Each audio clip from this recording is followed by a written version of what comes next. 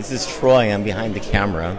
So we're live at the Hilton Guam Resort and Spa at the Guam Chamber of Commerce Gubernatorial Forum. The chamber has been taken over by politicians in this room. It's just everywhere.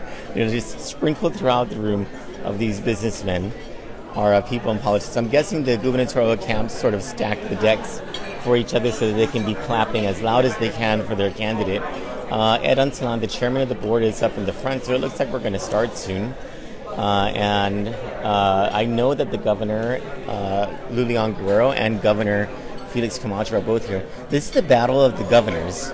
You have two-term governor Felix Camacho and seeking her second term, Lulian Guerrero, battling it out for voters to vote for them on November 8th. There's Governor Felix Camacho passing by with his assistant, Gus Afflegui. Governor Lulian Guerrero passing right in front of him with the First Gentleman, Jeff Cook, Lieutenant Governor Josh Tenorio in the front. I don't see Senator Tony Atta. Where is he? You see him? There. Oh, there's Senator Tony Atta at the table with Juan Carlos Benitez, the chairman of the Republican Party of Guam. Do you see Tony Babauta here? I don't see Tony Babauta yet, at least. Oh, there's Crystal Paco San Agustin. Always a pleasure to see her. Attorney General Levin Camacho is here with his wife, Jen.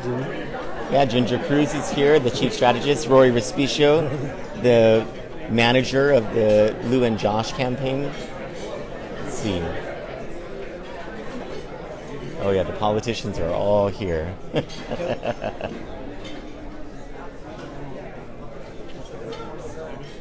And it looks like we're going to start soon.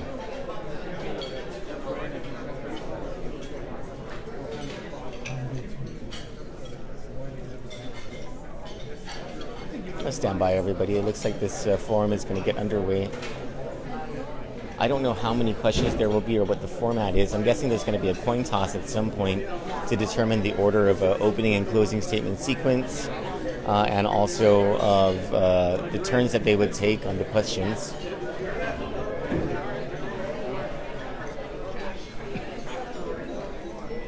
Hey, John.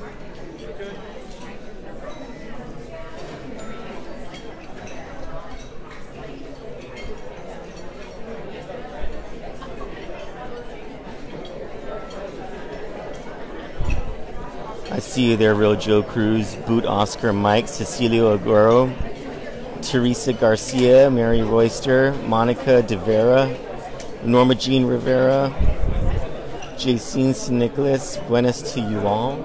Thank you for joining us on our live cast of the first gubernatorial forum of the general election season. A battle of the governors, Governor Lulian Guerrero versus Governor Felix Camacho.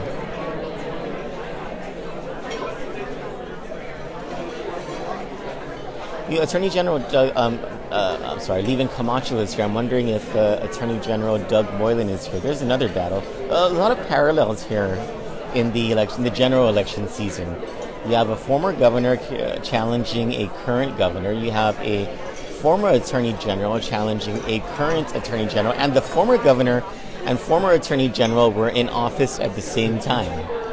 Very interesting. And here we go. We're starting. There's Ed Untalan, chairman of the Guam Chamber of Commerce. The special general membership meeting of the Guam Chamber of Commerce is now to order. And a sincere welcome to all of you. It seems just like last week we were here for discussion, and we are again here today. I'm very impressed with the crowd here today, so I thank all of you who are coming. I think going forward, I'm going to recommend to the Board of Directors of the Guam Chamber to label every general membership meeting a gubernatorial debate so we can get all of you to attend. So thank you for coming. Special welcome and thanks to Governor Lulian Guerrero and former Governor Felix Camacho for taking your time to join us today. There's some very important issues that we'd like to hear from both of you. I was very happy to see both of you walking in together, having a nice dialogue, so I will just get rid of and put aside my flak jacket that I bought from last week's meeting.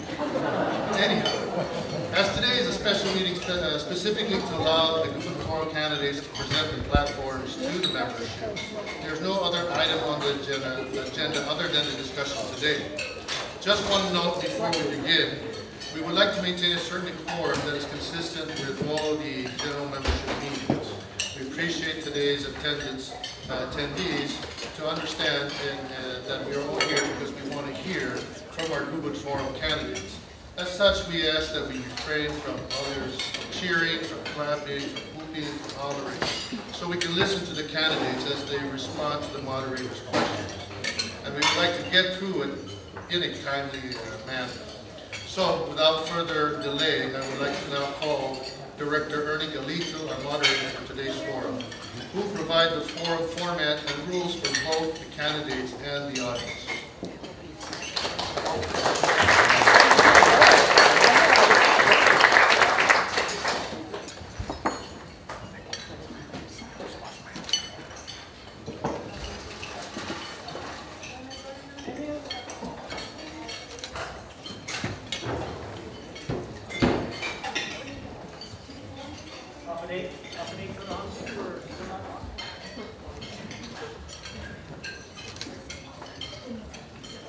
Hello, 1hr everyone.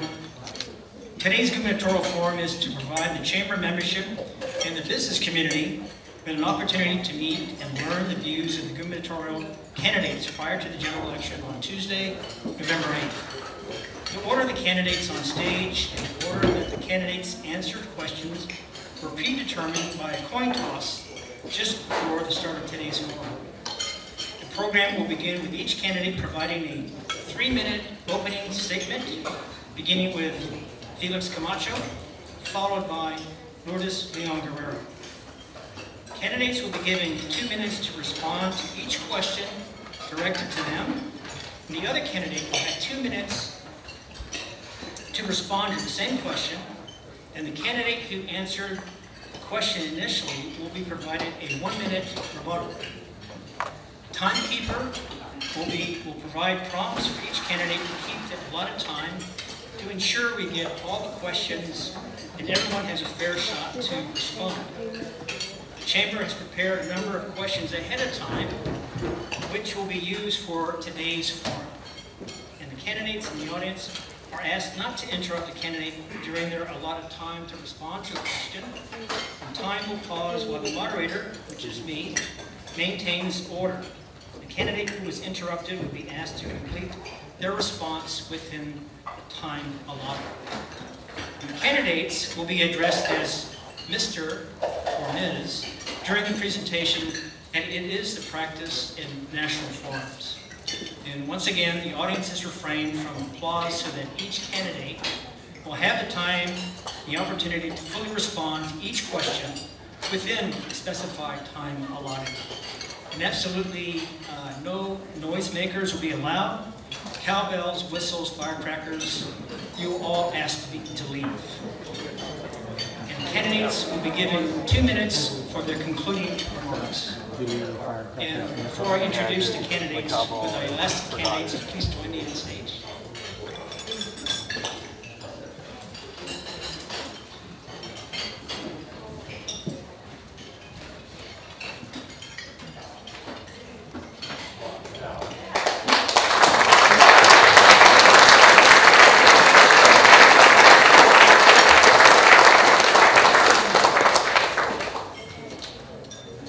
So, to my left, Lourdes A. Leon Guerrero is the current governor of Guam and is the first female governor of the territory. She is the former chair of the board, president and chief executive officer of the Bank of Guam, and she has served as senator for 5 terms in the Guam legislature. Ms. Leon Guerrero is a registered nurse, having served in various capacities over the years at GMH and FHP. She has served in leadership roles in a number of community boards and councils, and she is the founding member and past president of the Guam Women's Chamber of Commerce. To To my right, Felix P. Camacho was the 7th governor of Guam from 2003 to 2011. He began his public service in 1988 as the Deputy Director of the Public Utility Agencies of Guam, and later appointed the Director of the Civil Service Commission. He served as Senator for 6 terms in the Guam legislature. Mr. Camacho has served as Chairman of the Micronesian Chief Executive Summit and the Pacific Islands Development Bank, and was an active member of the National Governors Association and the Western Governors Association. He is currently the owner of RIMA, a Guam-based consulting firm. Ladies and gentlemen, your candidates.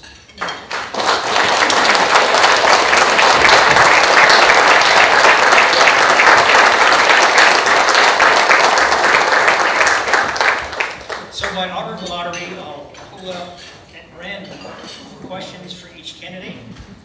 And as I mentioned earlier, the first question... I think we need to begin with the opening statement. I'm jumping ahead. So the opening statement will be first initiated by Felix Camacho.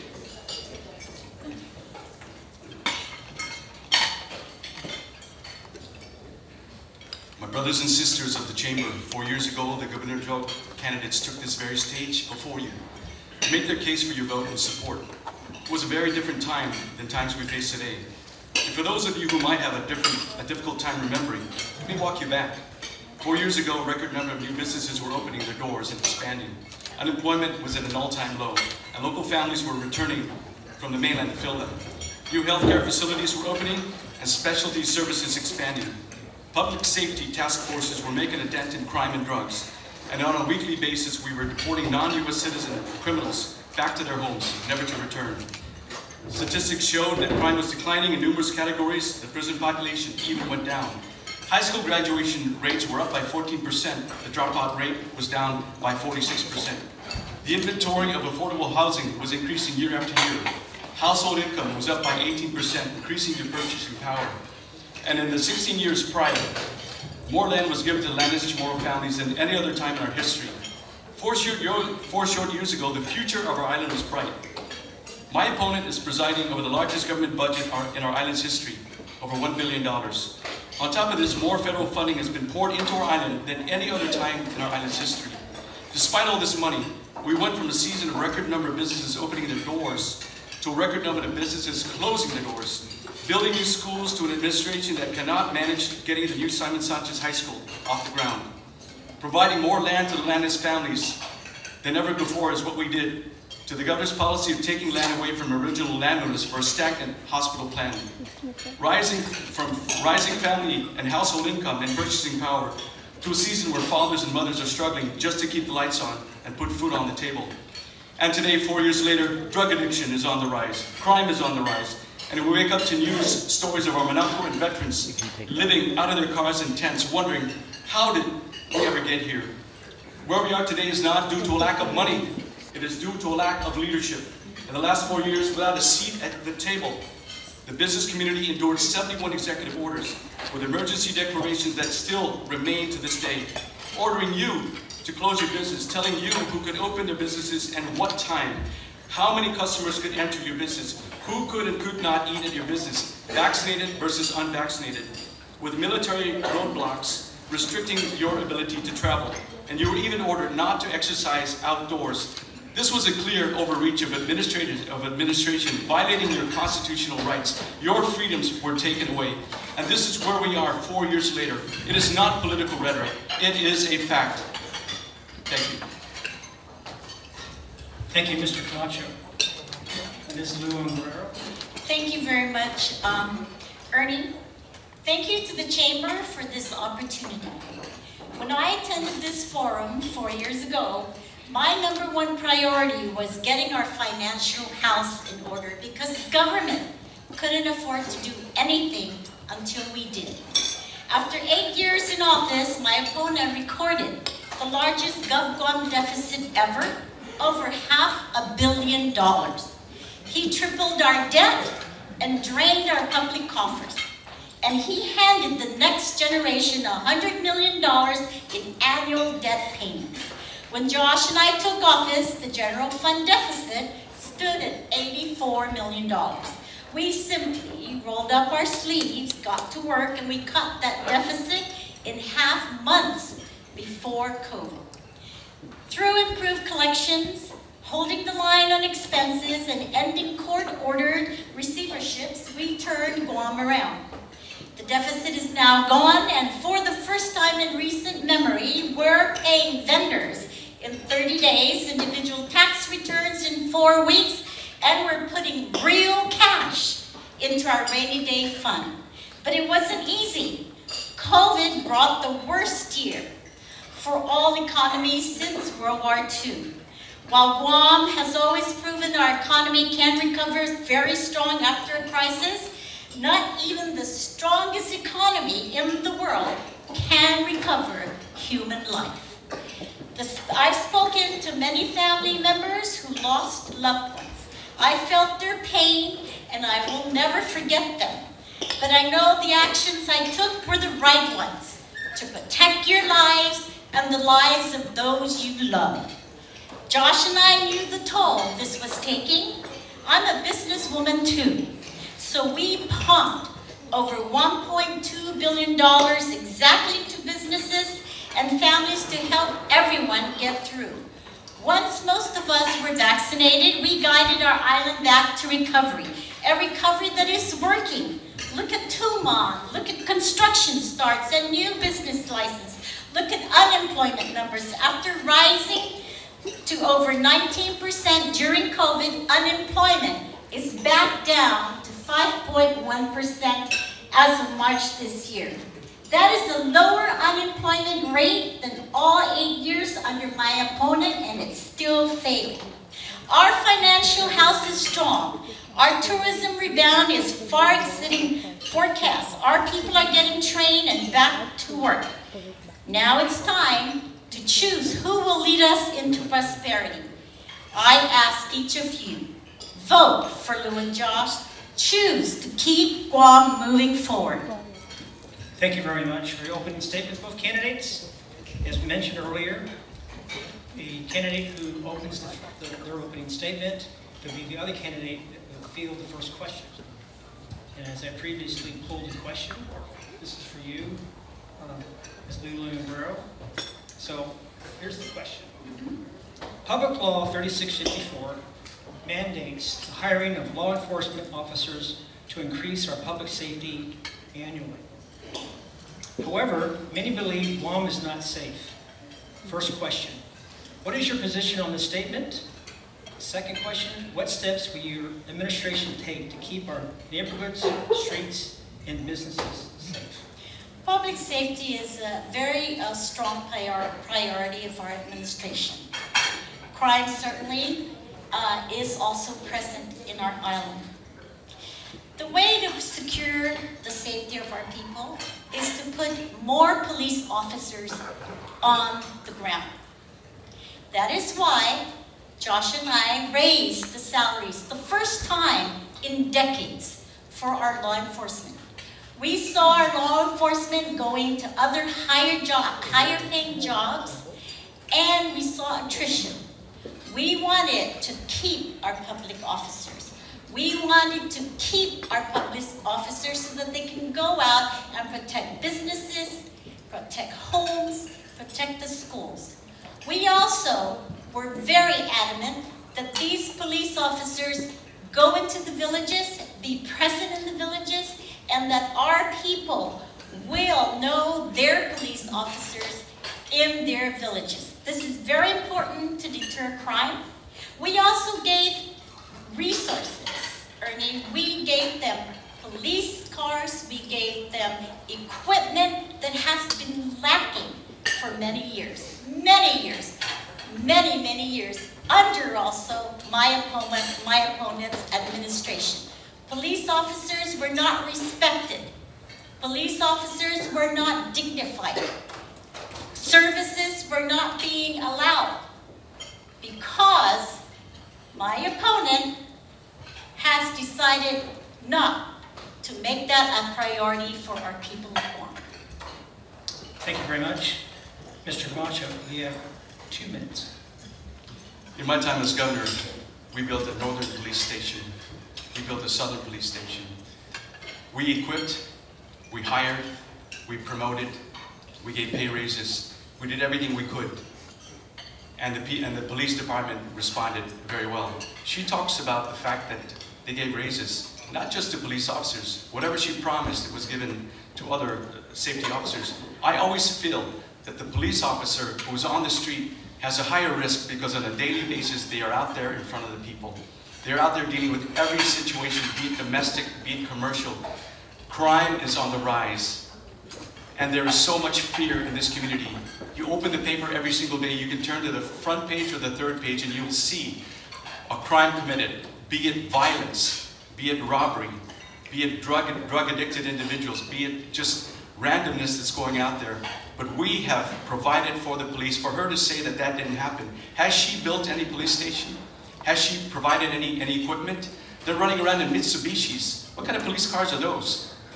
Insufficient. You know, and only certain vendors are getting, you know, these types of vehicles. But safety is out there.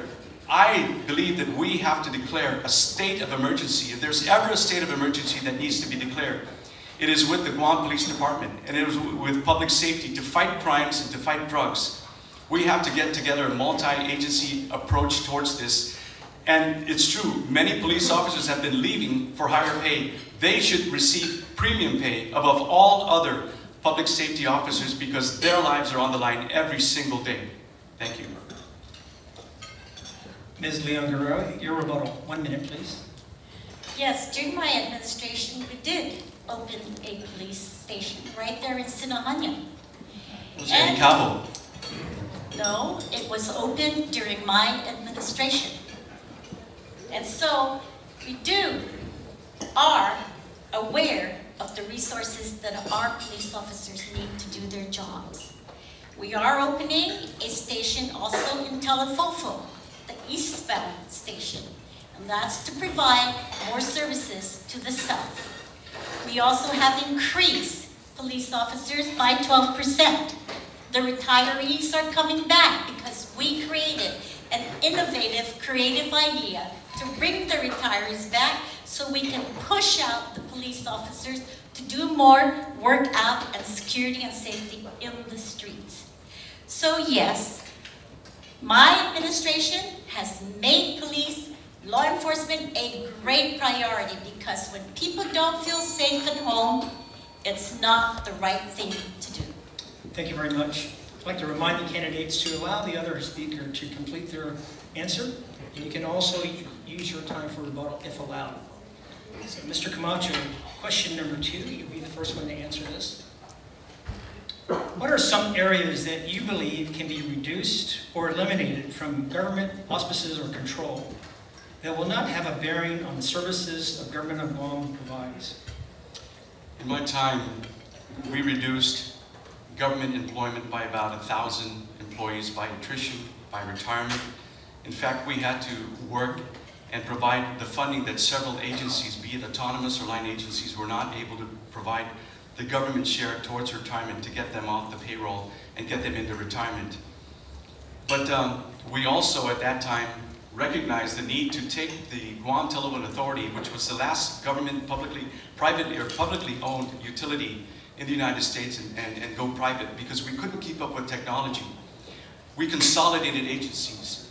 We brought about efficiencies. And right now, I believe that there is a real need. We also at that time took, for example, the school lunch programs within DOE and privatized it. There are many opportunities when you look throughout the government of Guam where services can be better provided by the private sector. And it would be a wonderful opportunity to work with the members of the Chamber of Commerce to identify where are these services that can be better performed by the private sector that are currently under government operation. Private sector brings about efficiency, it brings about investment. They have the creativity, they have the resources, they have the ability to bring in others. They don't have to deal with procurement. We need to find ways to improve procurement processes. We have to take a look at all the systems within government because the problems are not necessarily with the individual. It is the systems and the practices that have been put in place, be it by public law or be it by administrative rule. But the efficiencies have to be brought for better service to be provided to the business community and the people of Guam. There are many opportunities to privatize and even do public-private partnerships. Thank you. Ms. Leon Guerrero, your 2-minute rebuttal. Can you repeat the question again? Yes. What are some of the areas that you believe can be reduced or eliminated from government control or auspices that will not have a bearing on the services of the government of Guam provides? You know, I think it's more important to address efficiency of government in that sense. And I'll tell you, our administration has improved the efficiency of government. We've improved tax collection to the point where we retired the deficit in 2.5 years in a pandemic, and we created unemployment insurance during the pandemic that pushed out a lot of help to our people. We've streamlined processes. We have looked at automation. We've automated FMS at the Port Authority. We've automated driver's license. We've automated single filing.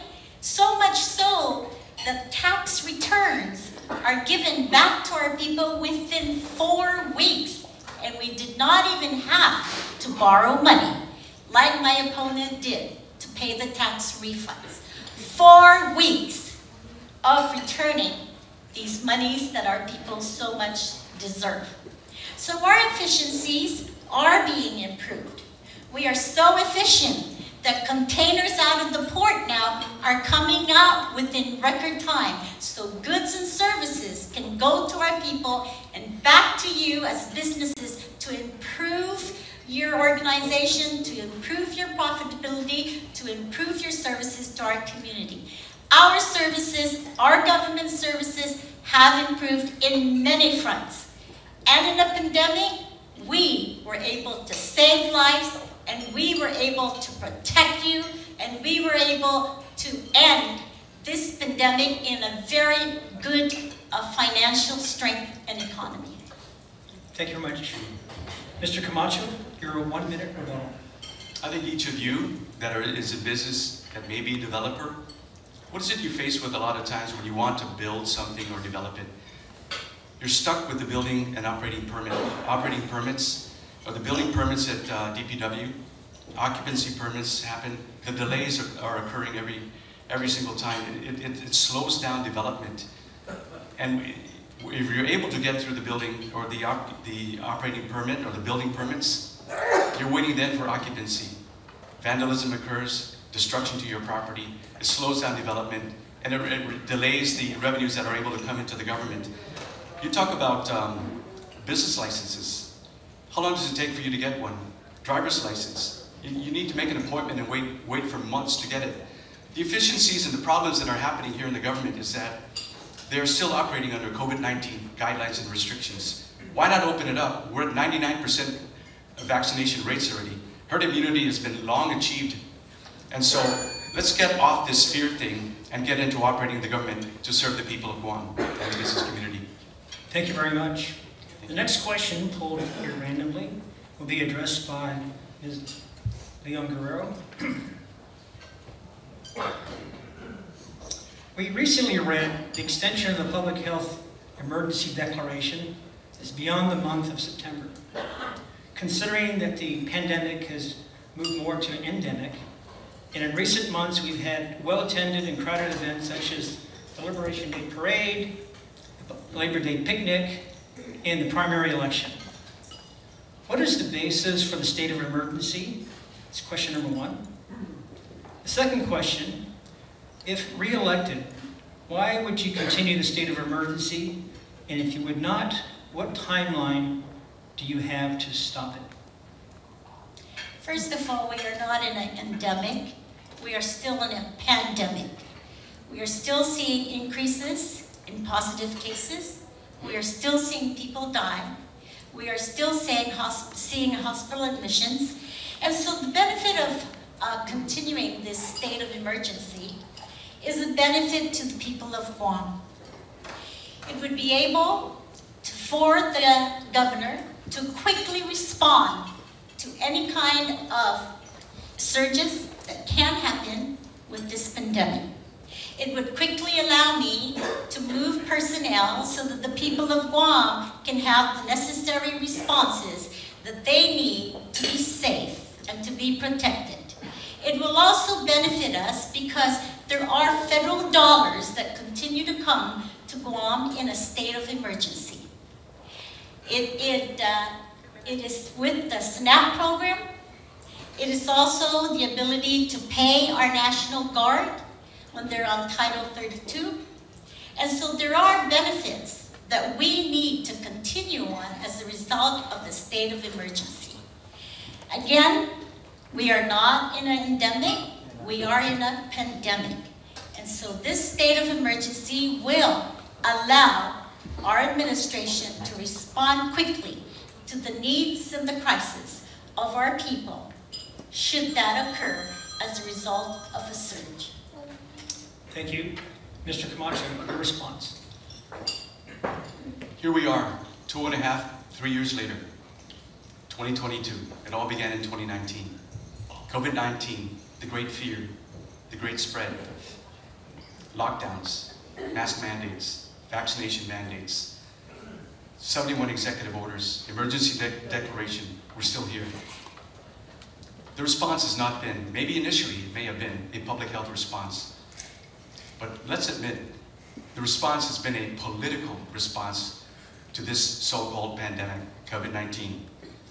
The emergency declaration, no governor has ever had it for this long. They have not included the Guam legislature in this.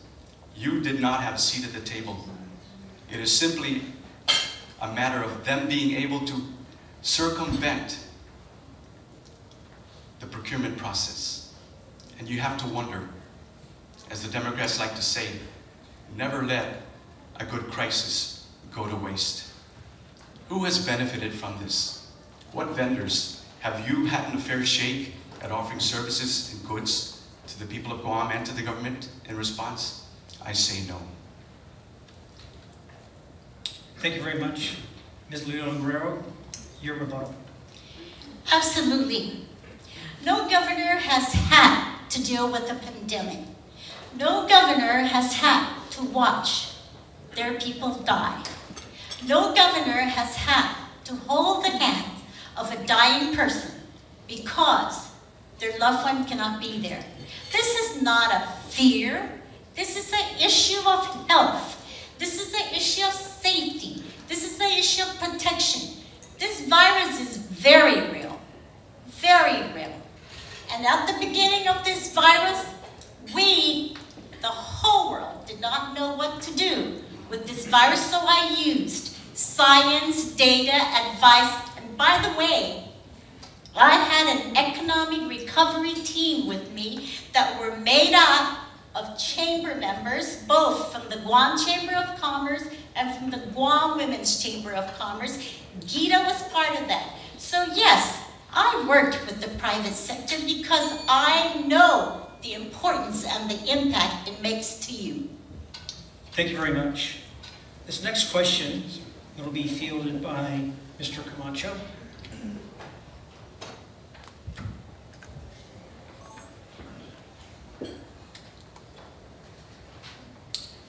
While improving education is the bedrock of any administration and is a vital component of a thriving economy, improving the infrastructure of the schools play a massive role in the process. We have seen the dilapidated conditions of schools floating around throughout social media. It's also been years since any real movement has been made towards the construction of a new Simon Sanchez High School. Is the improvement of the infrastructure in the schools and the construction of a new Simon Sanchez High School a priority of your administration if you were to be elected? That's question number one. Second question is, what measures would you take to ensure that these construction projects move forward? In my time, we built 5 new schools. She hasn't been able to get Simon Sanchez off the ground. We also worked on Tizan High School And that was a transitory position where we moved JFK students there until JFK was built. We built DYA, put in new classrooms, temporary classrooms. And I recently was involved in the establishment of a charter school, Career Tech, down in Agate. So education has been a big part of my push. The idea was to use Tijan as a transitory location. And each school, such as we did with Untalan Middle School, move the students out, place them there. Fix the school, move them back out. Next school, bring it in. We were able to, because of the debt limit, think outside the box. And we went with municipal lease. For 20 years, I convinced the Department of Interior that I could use Section 30 money for brick and mortar. I said, let me put this into schools. Because that's where the money should come from. It also came from the compact impact monies that were used because of the migration of many people coming here. So the creativity and what has to happen is critical. So the priority, yes, is that we do need to build Simon Sanchez High School. They recently they're about 99% design phase. They had to move the design because of these snails that they consider to be endangered and redesign it around that. There are many problems. They haven't even gotten the funding yet to build it. And so we have to use creativity. The municipal lease plan is one way to do it. And we're gonna use those same formulas that have worked in the past and begin to fix every single school that is existing now, build Simon Sanchez, and then work with DOE in their master plan of what schools need to be built. What's happening right now, though, is interestingly, the classroom sizes and students are decreasing. There's something happening with the demographics. We need to take a look at that. Thank you, Mr. Camacho, for your response. Sorry, you're asking a question. Ms. Leona Guerrero, please, your response, please. My opponent had 8 years to build Simon Sanchez. I have 3.5 so far, and more. And I am at the point of breaking ground by the end of this year. That's pretty quick for a new administration that's only had 3 years, and 2.5 years of that is spent on getting all our resources to save the lives of our people. 2.5 years, we retired the deficit. 2.5 years, we paid tax refunds within 4 weeks. My opponent had 8 years and he did nothing in those areas. Tax refunds were months before anybody could get their refund. Deficit, $500 million, $500 million deficit. My opponent sat back and did nothing. Watched our people suffer because they didn't get their tax refunds back on time. He raided the coffers and he put our people in debt, major debt. I say I am going to build Simon Sanchez within the next 4 years. Thank you for your response. Mr. Camacho, 1 minute rebuttal. JFK High School, Ukuru High School, New Liguan Terrace, Atacao, Tijan High School, new classrooms, Department of Youth Affairs, all within my time. And that was the second term. So within 1 term of 4 years, that's how much we did. She can't get Simon Sanchez out there. She talks about not paying tax refunds. When I walked into office, Carl Gutierrez had left me a $225 million deficit in the general fund. Retirement bills hadn't been paid. Refunds hadn't been paid. These were long-standing problems that we had to deal with. And you know, the thing about me and my lieutenant governors is we didn't kick the can down the road. We took the problems head on and we resolved them. It was eventually that we had to go to the bond market and borrow $438 million. Yes, to pay the tax refunds. Yes, to pay retirement. Yes, to pay Lola Cola. We had to do that. But we had to overcome a lawsuit by the Attorney General before we could do that. And it was only my second term. Thank you. Thank you very much. So this next question will be fielded by Ms. Leon Guerrero.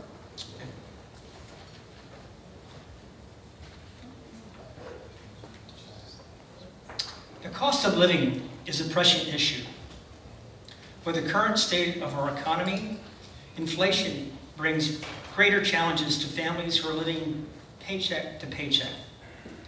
We are seeing people leave the island to relocate regularly. It separates families and it causes a brain drain on skilled workers. While relief programs are appreciated in a good measure to provide temporary relief, they are short-term solutions. Our question is, if re-elected, what will be your administration's long-term solution in addressing the rising cost of goods and services on island? Rising cost of goods and services, I think, could be traced back to the cost of supplies, the cost of construction, the cost of importing. One of the things that I have done with this cost of living concern, of course, during this pandemic, is pushed out over $2.2 billion to help our people during these times and during their struggles. We certainly also just recently passed a GPA credit, so our people can have some monies reprieved so that they can use some monies for their food on the table and for their gas. I also am working very closely with the economic diversification team to put in and diversify our economy. We're looking at some really good investors and investments coming to our island. We also are working very closely with our public health services to provide child care reprieve for our people. So now every parent can have $675 for their child care expenses. If you have 2 kids, you will have $1,300 for that. That puts a lot of cash in the cash flow of our people. Those monies from public health have been stagnant. Nothing has been moved from those monies, and my opponent's 8 years left it there on the table when now our people are benefiting from it because of our leadership and our creativity to push that can of help out to our people. Thank you very much. Mr. Camacho, 2-minute response, please. Over $2 billion, that all you simply have to do is push money out. It's so interesting that her pet response is, I'm going to give you more money. You see, what's happened is she has created a society now where people are dependent on big government. You comply with me, you listen to me, you give up your freedoms, and I will give you money. I will take care of you. But when we talk about the cost of living, let's face it, we are an isolated island. Most of everything is imported. And with that, of course, the rising cost of fuel, the shipping costs are there. Every ship that comes into Guam, all the expenses are front-loaded. We have nothing going out but empty containers. So if we can create industry here that can produce something that is of export value as it leaves the island, monies can be made on the back end. Secondly, when you think about the Jones Act, who operates under that? Matson. When you think about the military support program, who handles that? APL. Do you know that APL brings in fuel into Guam in their tankers that is subsidized by the federal government for DOD, dependents, and the business? Guam is now a target of North Korea, of China. We have a target on our backs because of our military installations and the fact that we are paying our role in the defense of America. This is the tip of the spear, as they call it. Why can't the people also deserve, and why can't we make a case that if you can supplement the Department of Defense for their fuel costs and all their goods that come in that you can buy on the base exchange or commissary, why are there 2 separate communities? Why is there discrimination? We should also be availed of having supplemental fuel cost reduced, and thereby reducing the cost of fuel, of supplies coming in. If we can get more ships coming in, if we could dredge Apra Harbor, bring in larger ships, the economies of scale would allow them to bring in goods at a lower cost. Thank you. Thank you. Ms. Leon Guerrero, you have 1 minute. My opponent is giving you ideas that you may think is very creative, innovative ideas, but these are ideas that could be done in his 8 years of administration, and he did not. He could have dredged Opera Harbor, but he did not. We are refurbishing Opera Harbor because we know the value of commerce. We know the value of making sure our goods and services come to us and out to you. And yes, I have pushed money out there. I pushed money to the businesses so they could keep their employees and operate and provide the services for our people. I pushed monies to the struggling families out there so they could buy food and put food on the table. I pushed money out to nonprofit organizations so they can continue helping government move forward and continue its operations. That's not big government, that's a humane government. Thank you very much. Before we continue, I'd like to remind everybody, especially those who are maybe online, this is the Guam Chamber of Commerce Special General Membership Meeting and the Gubernatorial Forum here hosted at the Hilton Guam Resort and Spa. So the next question will be fielded by Mr. Camacho.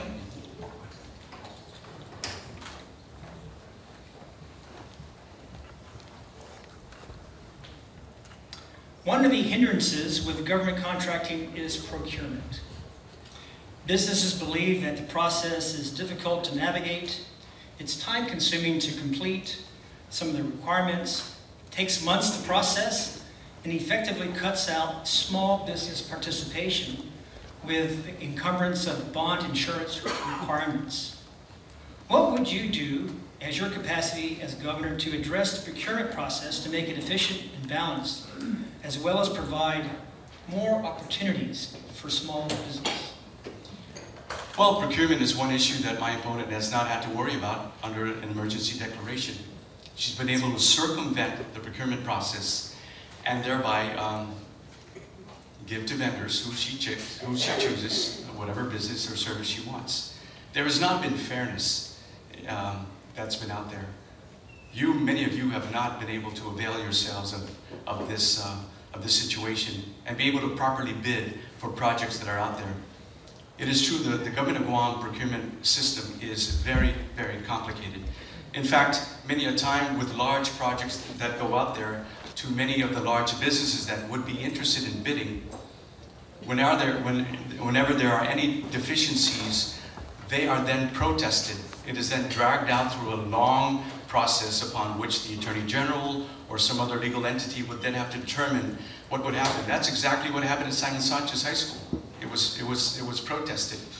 And so GDOE decided, well, we'll handle the procurement of it, and we'll go out and have someone design it. So that's what happened. It's now at 99% design. Now they've got to go out and rebid the thing. So you can see that through law that was passed by the Guam legislature, through rules and regulations that have been established, we have built up a procurement system that is very complex, that is very difficult to navigate, and delays the progress of any projects going out there. We've had to endure that many a time. And so we need to take a real look at what models or systems that are out there, whether it be federal or other state or local governments, that have it right and adjust and make changes in working with the legislature to bring about whatever legislative changes are necessary through repeal of existing law, repeal and then reenactment of what will work. Taking a look at all the government rules and regulations that are there to ensure that if we can do it by executive order, if we can do it by administrative law, we can have that accomplished. Thank you. Thank you. Ms. Leon Guerrero, your response? Again, my opponent had 8 years to do what he just did. Now he's wanting 8 years or 4 years of the same thing? I don't think so. The Public Health Emergency Act, which gives me the authority to bypass rules and regulations, and procurement is included, was passed. And my opponent was a sponsor, and so was I. And so now I am taking advantage of this legislation to provide our people with the security, the safety, the needs to protect them from a god-awful virus. And I did not just go out and say, hey, you, I love you. Here's the money. I did not. I worked with the Guam Hotel and Restaurant Association because I knew at the beginning, when the virus was really ramping up, the Philippines was closing its doors, I was receiving hundreds of passengers, and I knew from science that I needed to isolate and quarantine these people because they could possibly be bringing the virus in. So I did it to protect our community. But I'll tell you this, I did it with the help of the Guam Hotel Restaurant Association, and I did it with advice from people. I had 2 days to set up a quarantine facility, and through the hard work of our employees, we protected you from great exposure of this virus. Thank you. Mr. Camacho, 1 minute rebuttal. Our good governor said to a certain audience you're speaking to, I can take your money.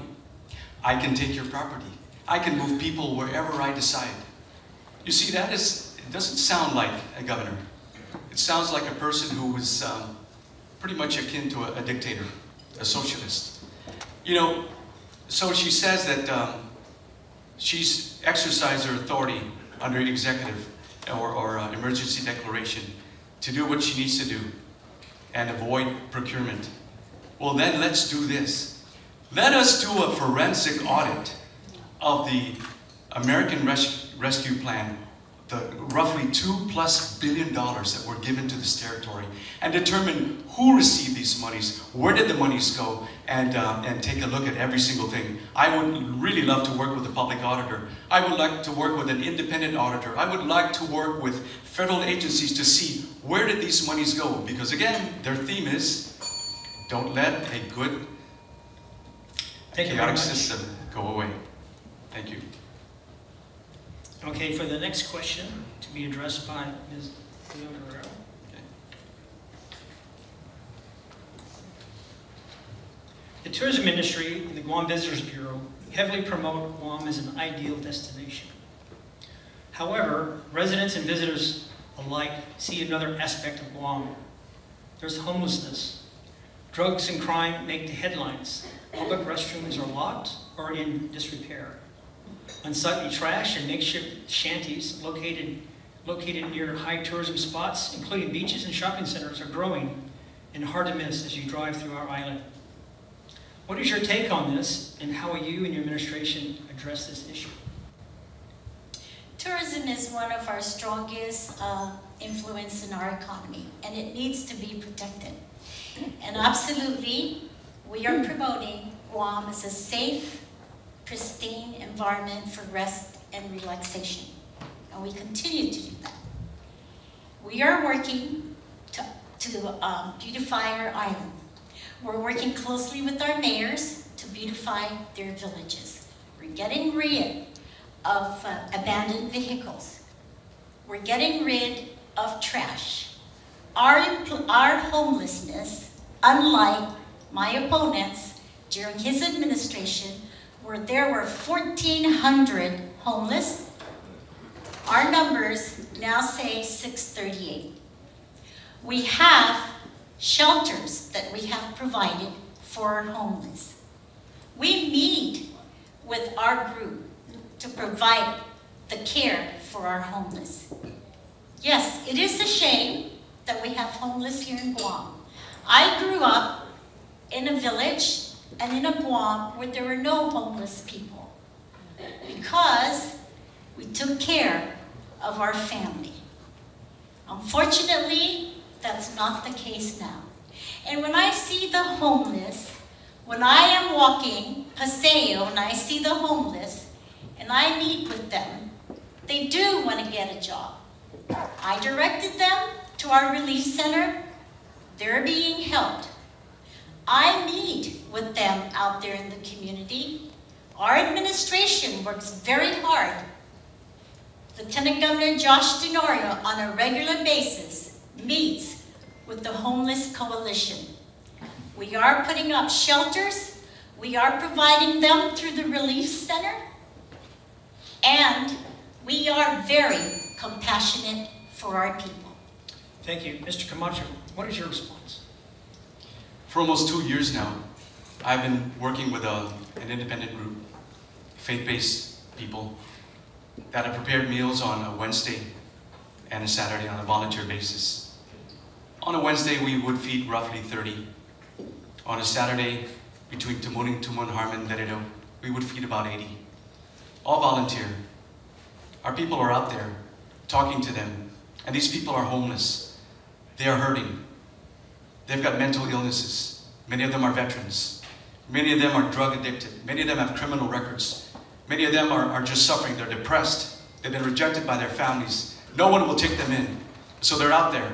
And they say, we have to commit crimes. We have to beg on the streets because we have no opportunity to get there. We've prayed with them. We've helped them. We've tried to get them IDs. You say, you got to get your feet back on the ground. If you can change a person from the inside out, that'll change their whole perspective. You can give them hope. You can give them life. And yeah, with tourism, definitely. In my time, do you think we did not also remove abandoned vehicles and ship them off island? We certainly did that. What did they do over the last 2.5 years? Did they clean our product? Did they clean our beaches? You go around and you see all the public facilities out there. It is in disrepair. She put this government on lockdown. They could have been out there when everybody was there, not doing their, not stuck at home, not at work. They could have gone out. The government could have done that and cleaned this community up. But we have to work with the tourism industry. We have to work with improving our product. But we have to help our people that are hurt out there, begging on the streets. On every street corner you would go and you could see that. And look at the violence. Between them, they're fighting for territory. Who's going to sleep here in this building? Who's going to sleep there? Who has water? Who doesn't? There are real issues, socio-economic issues out there. Our people are hurting. You've got to take the scales off your eyes. You've got to have to unplug your ears so that you can hear the cry of the people. And with the scales removed, you can see their plight. Thank you. Ms. Leon Guerrero, 1 minute response. Yes, we are very compassionate. Our administration has provided many help and services and programs out there for the vulnerable, for the disenfranchised, and for the marginalized people. We've pushed out food stamp. We've increased our Medicaid from $18 million to now $133 million. We're pushing out homes that they can live in. We're building or buying shelters for our homeless. We're beefing up our mental health. By the way, our receivership from mental health was lifted during our term. It was created or was placed under receivership during my opponent's time. Mental health was placed under receivership because they could not provide the services for our people. Thank you very much. Our next question will be fielded first by Mr. Camacho.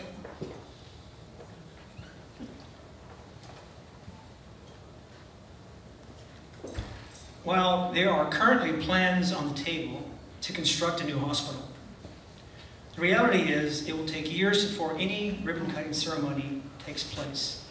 In the meantime, GMH continues to be a vital healthcare facility for our people.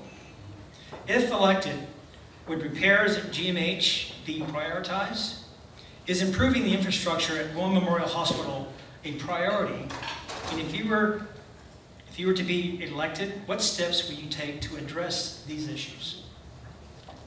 In my time, after 25 years, we finally had the hospital GMH accredited after 25 years. In fact, Governor Lulian Guerrero was on the board of directors, and I thank her for her participation. But we have lost that accreditation, and the situation at GMH is atrocious. There are roughly 1,300 employees right now, close to 100 beds. And she has plans to build up an Eagle Field, taking away land from original Chamorro landowners. The infrastructure is not in place. If you look at what's happening within GMH, all the ancillary services have been established through the decades. Pharmacy, radiology, labs, cancer centers, all the treatments, physical therapy, the doctors and other physicians and other healthcare professionals that live within a certain vicinity so that anytime anything happens, they're within quick response. The infrastructure is in place. So instead of pursuing these plans right now that are far off and far-fetched, we need to take a look at what we have now and then establish a long-term plan for the future.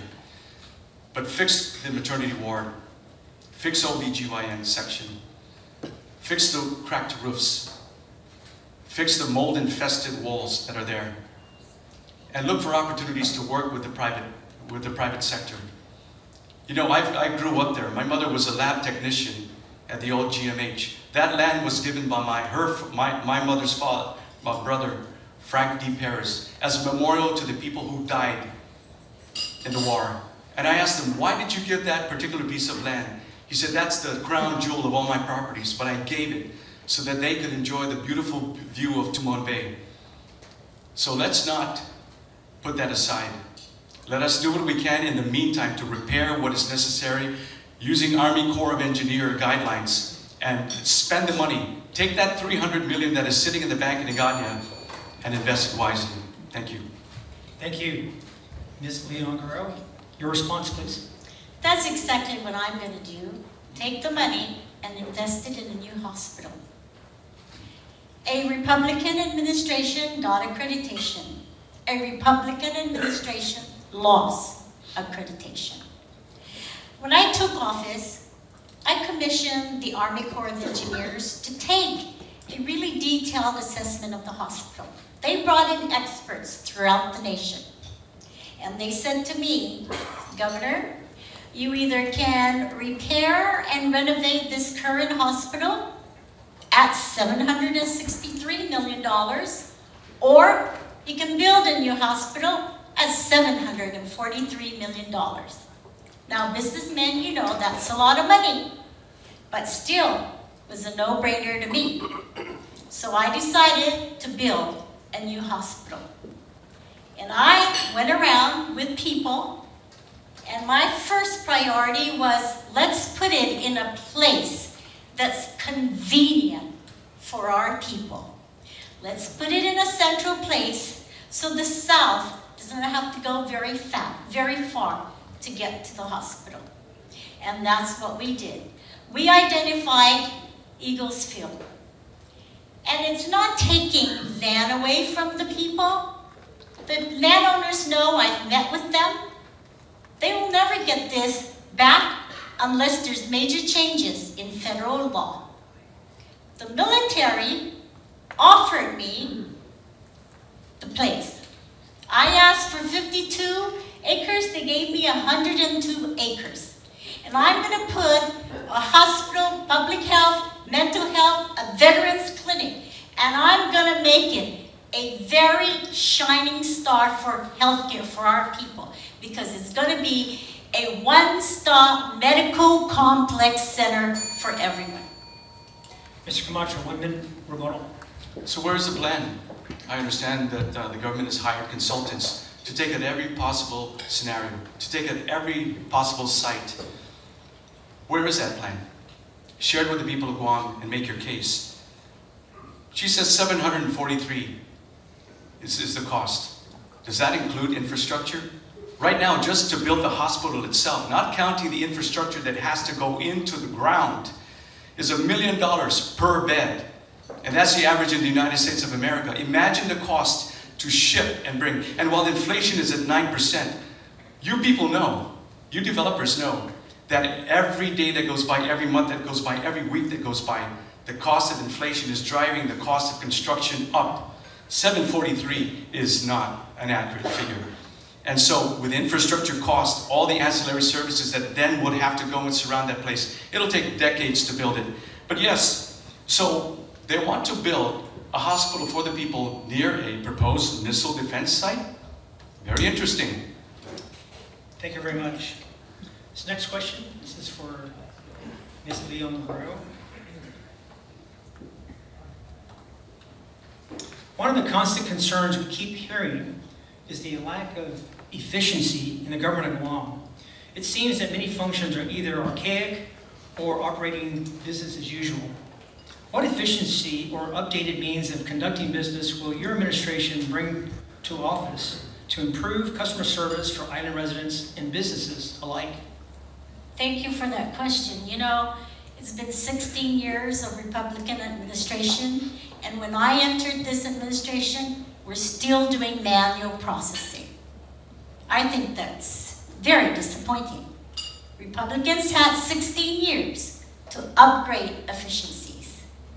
I have, so far, 3 years and 8 months. We've improved driver's license. By the way, driver's license you can get online also, not months. We've improved vehicular registration, and I know this because I access vehicular registration through online. We've improved tax refunds processing. These are things that benefit everybody. They benefit you, they benefit our people.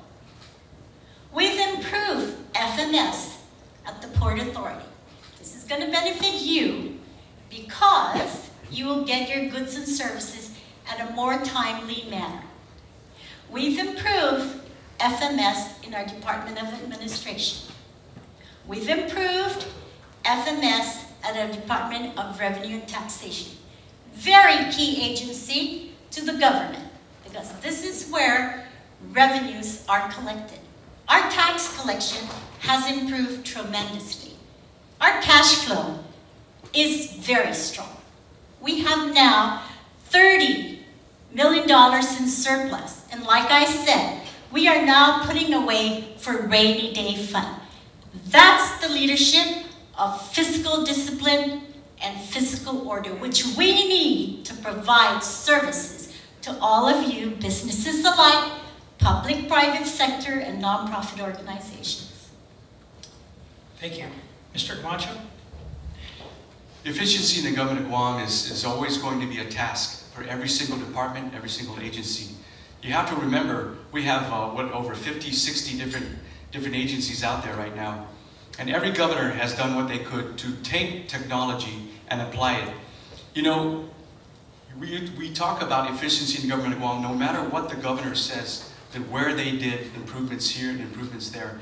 Every single one of you know out there that when you are going out to try and do something with the government of Guam, whatever respective agency, you come across the systemic problems of inefficiency and lack of service to a level that is deserving of our people of Guam. This is not to say that the employees are not doing their job, but if you think about what's happened over the last 2.5 years, this government of Guam has been on a lockdown. The employees were told, you stay home. And they began, so the many services, the permitting services, the regulatory agencies that are out there have been put on hold. As I mentioned, they're still operating under COVID-19 guidelines. We're already at 99% vaccination rate. Herd immunity has already been reached. Why not remove this? Why are we still under this declared state of emergency when the rest of the United States is no longer there? How many of you have gone to fiestas? How many of you have gone to gatherings? How many of you have gone to concerts? People are gathering all over the place. And yes, maybe COVID is still spreading, but it is commonplace now. And that the fear, the element is no longer there. So we need to get off this track of staying under the state of emergency, re-employ full Gov Guam, and getting them to go and perform their duties full time. Remove these COVID-19 restrictions, improve the efficiencies of government of Guam, use technology, and then serve the people of Guam. Thank you. Ms. Leon Guerrero, 1 minute rebuttal. I don't know what world my opponent is, but I'll tell you, essential services continued on. We continued on with our essential services. Construction continued on. Healthcare continued on. Law enforcement continued on. Fire continued on. So I don't know what world he's living in. And I'll tell you, Guam is open. It's not in a lockdown. You're going to restaurants. You're going to the movies. You're going to the parks. You don't have to wear wear masks anymore. Why? Because in the last 2.5 years, we worked hard to protect our community. And the 99% vaccination rate was because of all of you that cooperated and adhered to the mandates and the initiatives. So thank you for that. Thank you. Before we move on to our last question, I'd like to remind everybody, please stay for the closing remarks by each candidate. That was a note for me. A reminder, huh? So, Mr. Camacho, last question. Sure. Every day we read the newspapers or watch the news. Violent crimes against people and property permeate the top stories. The cost of methamphetamine has dramatically reduced in recent years, indicating there is an abundance of supply on the island. If elected, what would you do to combat this drug issue plaguing our island? When my opponent took office, she dismantled the multitask agency Mandania Task Force. Statistics show that they were very effective in reducing the amount of drugs on the streets, coming into our island, capturing drug dealers, working with federal officials in the federal court and local court, and ensuring that they put a tremendous deterrent against drug abuse, against the sale of drugs on our island and on our streets. And yes, the truth is that the price of meth is now well under $100. That's because there is an abundance. Whether it's being produced locally, but more than likely it's being brought in.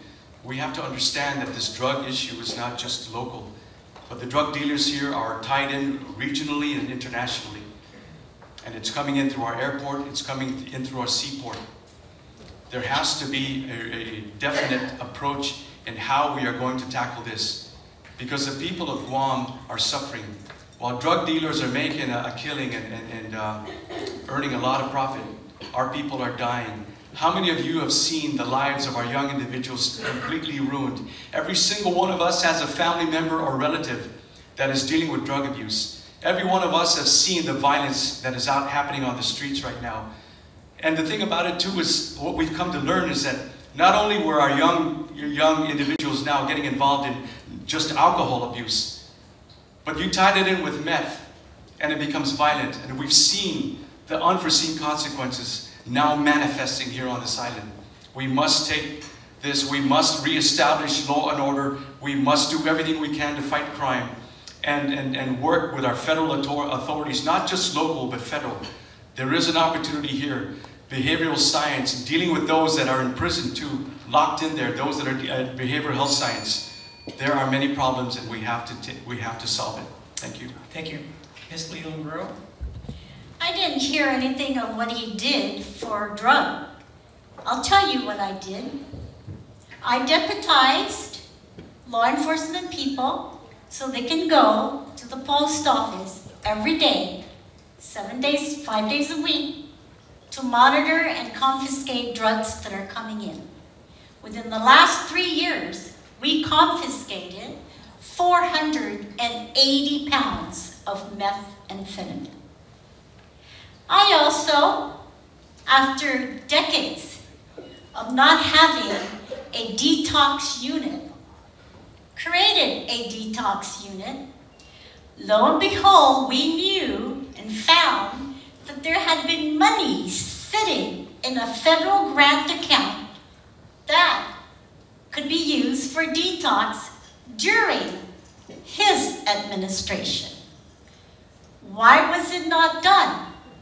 I'll tell you why. Because it takes a nurse who understands the health care, who understands the importance of prevention, who understands the importance of treatment, who understands the social and economic needs of that drug addict, who looks at drug addiction in a healthcare holistic perspective. That's what it took. A person in healthcare who knows about healthcare delivery system and who can move healthcare delivery system to truly deliver address the needs and the struggles and the pain that families have to go through because of drugs in our island. That's what I did in 3 years while fighting a pandemic. Thank you. Mr. Camacho, your rebuttal. She's right. You have a nurse for a governor. But the reality of living on this island, I've lived on the streets, man. I know what's happening out there. The people I deal with on a daily basis and the people that are out there on the streets that deal with the real life issues of our people, that's the reality, not what she's pointing out. The hurt, the pain, the suffering, and the drug abuse that is out there is actually absolutely real. How many prisoners are up there right now that have not even been able to see their families in over 2 years? Where are the faith-based initiatives that are available to help? Because you can heal a person. If we think that all we're going to use are these common sense and typical government programs to resolve the issues, it takes more than that. It takes a holistic approach. It is going to require faith-based initiatives where we can bring in the power of our Lord to help change their lives. Thank you. Thank you, both candidates. Thank you for answering our questions. And now I'd like to give opportunity for each of them to give their closing remarks, starting with Ms. Leland Guerrero. Thank you very much, Ernie. In the world of investments, past performance is a strong indicator of future performance. So where should you invest your vote in November? My opponent's performance over 8 years included the largest increase in government borrowing and debt, the highest number of homelessness, and the worst record on tourism in 30 years. And though we can't forget the past, together we are turning a new page. I have never been more confident in our ability to perform, to strengthen and grow Guam's future. I am confident not simply because I am governor, but because of the determination and will of you, the people of Guam. I see it in every small business person who fought through the pandemic and stood by your employees. I see it in the strong return of tourism. Flights are already back at 50% from pre-COVID numbers. Restaurants are busting at the seams. $14 million in hotel upgrades are nearly done, and unemployment has recovered to 5%, and it's still falling.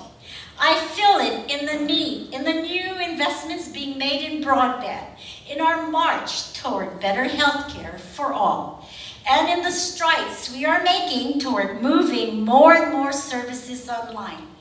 We will all rise with a strong economy that will boost our revenues and bring new jobs. I am ready to work harder for you, to expand the circle of opportunities for everyone, to realize the biggest infrastructure build in a generation, including a new hospital, to make our streets safer and repay the debt we owe for our veterans. Our future is bright. Please join Josh and I to move Guam forward, and I humbly ask for your vote. Thank you. Mr. Camacho, closing remarks. Thank you, Ernie. Thank you, Governor. When someone is given power and authority, their character is revealed. Lou, you have used your executive authority under a declared state of emergency to do whatever you wanted, issuing 71 executive orders, and have governed like a dictator. The legislature had no role, the businesses had no say, and you did as you pleased.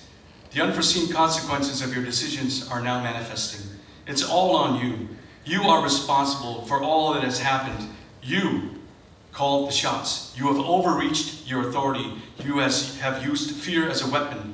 You have demanded compliance, saying, do as I say, or you will suffer the consequences. Surrender your freedoms and citizen rights, and I will give you money to survive. Big Gov Guam, using federal dollars given to us, will take care of you. You have created a situation where people are now dependent on government welfare. This is not good for our people. The great quit, the great resignation has taken place.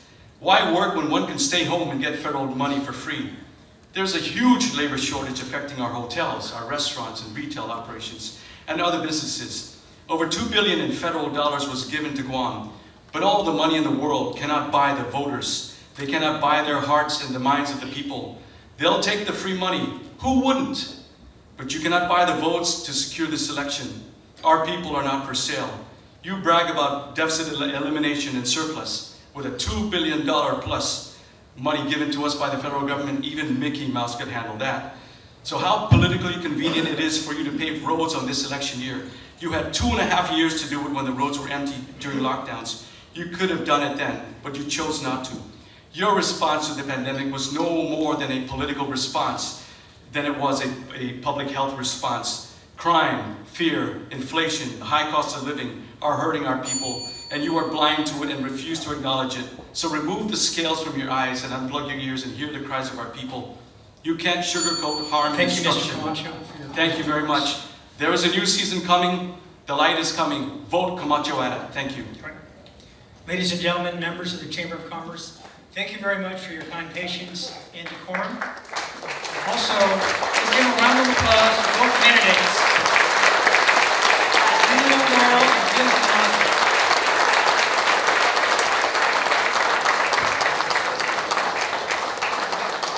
Thank you, everyone.